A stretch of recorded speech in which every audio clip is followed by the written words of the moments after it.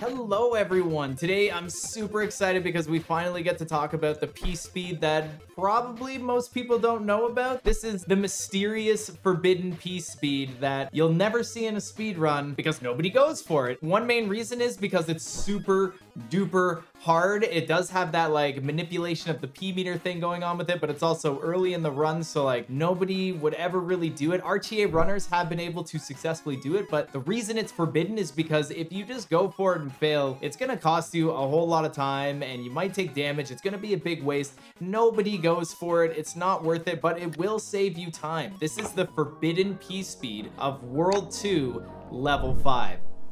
Before we get too deep into the video, let's take a look at today's sponsor, Opera GX. Opera GX is an incredible browser source that is pretty much a one-stop shop for all your needs when it comes to a browser source. If other browser sources really hog up your computer, you know, kind of like Kirby, then this feature might be perfect for you. Opera GX allows you to control your CPU and your RAM output, even your network limiter, and it has a RAM limiter, so it allows you to really control how much is being utilized while you're gaming and while you're browsing. Let's face it, default browsers are boring, and I think you guys know which ones I'm talking about. But Opera GX is definitely not boring. One of the main features that I want to talk about is the GX Boy mod. It's kind of like a retro mod for your browser. If you ever remember being at arcades when you were younger, playing Game Boy or Super Nintendo, then this mod is going to be perfect for you. Using the link in the description below, you can download Opera GX for free, and within Opera GX, you can visit the GX store where you can download mods, which is also free. Once you've downloaded the GX Boy mod, if you click the little power icon at the top, you can then modify all the things: background music,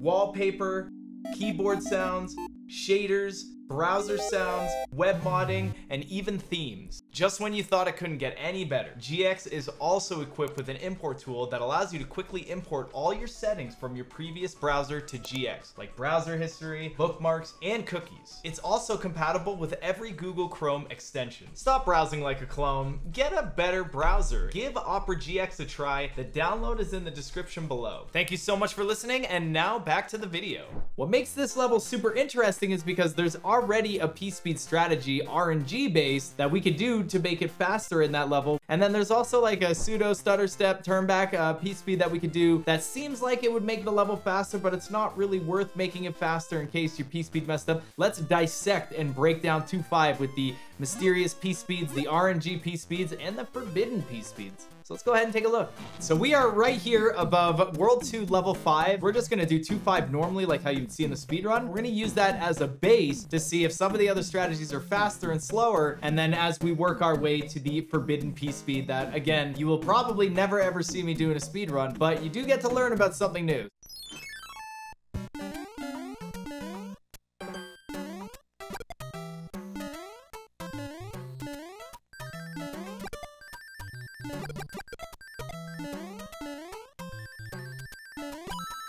Oh, I'm up here now. After we just did that level, very casual, very normal. I mean, it's still kind of hard to do that level perfectly all the time, but still pretty casual, pretty normal. If you look at the bottom of the screen, you can see where my score would normally be. There's a 1933. What that represents is 19 seconds and 33 frames. This game runs at 60 FPS, which means that's about 19 and a half seconds to do that level. It's gonna be our base right there. Let's go ahead and reload the level again, and we're not gonna really take this level super serious. We're gonna kind of take it slow and kind of break down what it is that we're actually looking at. So one of the things that we can do in this level that has been known for a really long time is if you get lucky enough with this chain chomp right down here. I don't want to get too close. I don't want to take damage. Actually, you know what? Let's take some damage. Whatever. If you get good RNG with this chain chomp here, you can actually jump from the start. When you normally get P-speed, if you land on the ground here or here, you know, it doesn't have to be too crazy tight, but if you run all the way and body rub up against this block right here, without taking damage from the chain chomp, you will actually get P-speed, and you'll be able to do kind of like a frame jump on it and jump over. Kind of like how you saw me right there, where like I almost didn't get hit, but then, you know, it kind of hit me. So let's go ahead and do this level a couple times, and let me show you what it looks like doing it that way.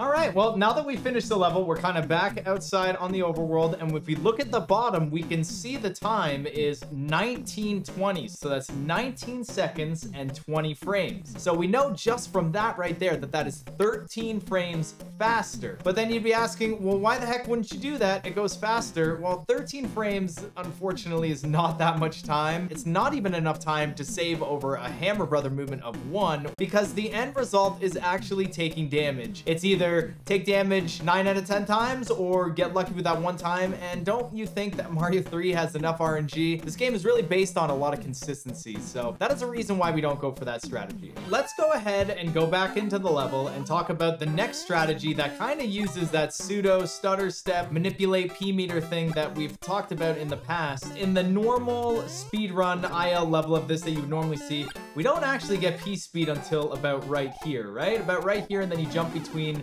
the Chomp and the Goomba. But there is a way where you can build P speed and do a turn back jump kind of right there where the Chain Chomp hit me and shoot the Koopa, and it allows you to get P speed hopefully around this area, which a lot of people have said in streams before. Why don't you try and get P speed earlier? Because over here does seem a little late. So let's go ahead and do the pseudo stutter step, the big turn back jump, try and manipulate the P meter and see what kind of time we get.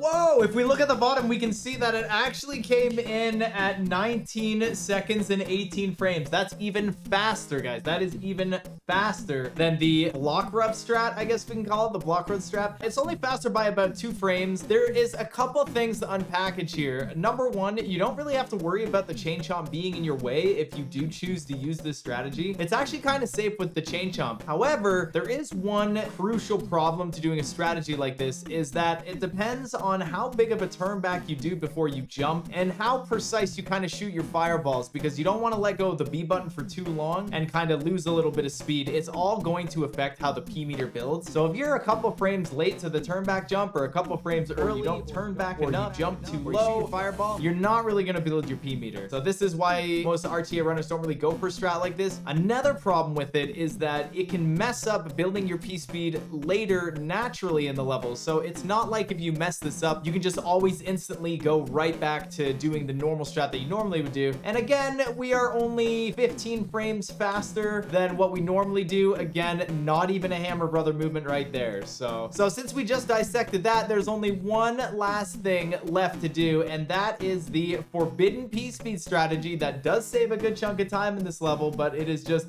not worth going for. So let's go ahead and break that one down right now. Now you might be thinking to yourself, well, where the heck does this P speed start? Where do you even get this P speed? Some of you are probably thinking, well, it's obviously got to be right here. This is the longest runway. And the answer of that is no. We are going to kind of do the same thing that we do in Fast 7 Editor's probably going to show you right at the top when you build that P meter and you jump over the gap to rebuild your next arrows. It's kind of like working with the frame rules of the P meter only building when you're on the ground and when the game checks for it. And we're going to utilize that same concept, but it's going to be much, much tighter. And the way that's going to work is that when you start the level, you're going to want to jump on the block right here, and instantly you're going to have to worry about RNG with the Chain Chomp. If the Chain Chomp jumps too much when you want to land here, if he jumps too high or on too weird of an angle, it's going to damage you, kind of like that, right? Instantly, it's already forbidden because that kind of RNG can happen. But the idea is you want to jump and you don't even land as early as possible. Naturally, you would think you land as early as you can on the ledge so you can use as much runway as you can on the blocks before you jump. But that again is also not the case because of the way the P meter builds. It's not going to build and then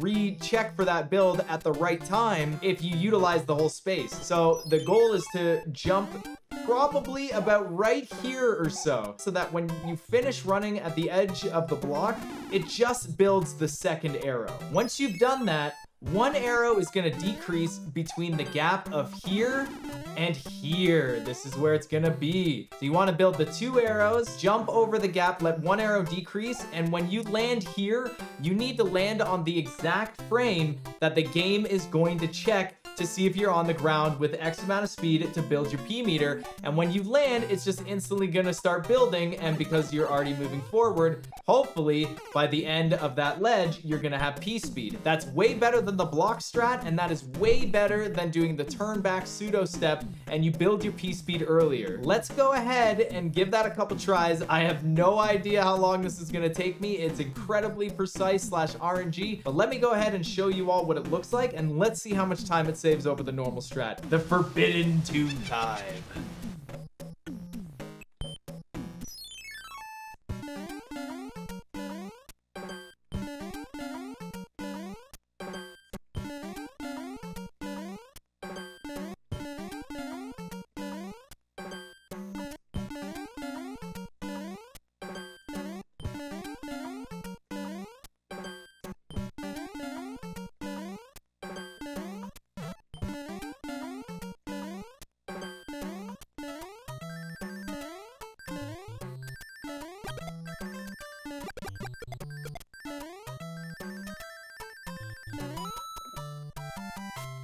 We did it! I'm just gonna go ahead and say that that actually took me over half an hour to just do once. I'm not even kidding you. But if we look at the bottom of the screen, we can see 18 seconds and 45 frames. That means that P-speed strategy right there, just that alone, is actually almost 1 second faster than the normal route. And if it took me over half an hour just to get it once, you better believe I'm not even ever gonna get it in one stream. It is just so precise and so hard. If we play it back, and we're gonna go in slow-mo from the question blocks to the orange block until I get P-speed, watch the P meter very closely and watch how it's manipulated just to see how it works perfectly. Just go ahead and take a look at that.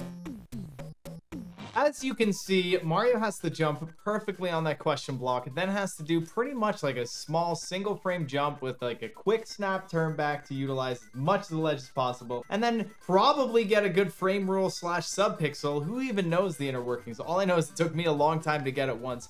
But there you have it. That is the forbidden P-speed of 2.5. Most Mario 3 runners know about that P-speed strategy, and almost every single Mario 3 runner doesn't do that P-speed strategy. There was no real videos ever made about it, and it's never really been discussed. It's probably one of the weirdest, most forbidden P-speed strategies in Mario 3 that the public probably doesn't really know about. So I'm glad I was able to share that with you. I hope you guys learned something, and don't forget to stop by my stream, twitch.tv/MitchFlowerPower. You can see it appear at the bottom. Whee! And you can ask me all about these weird P-speed strategies and mushroom houses and all that weird stuff. So hope you guys all enjoyed, and take it easy. Whee! Thank you so much for watching the video. If you really enjoyed my content, do not forget to subscribe. It helps me out so much. Thank you all for watching.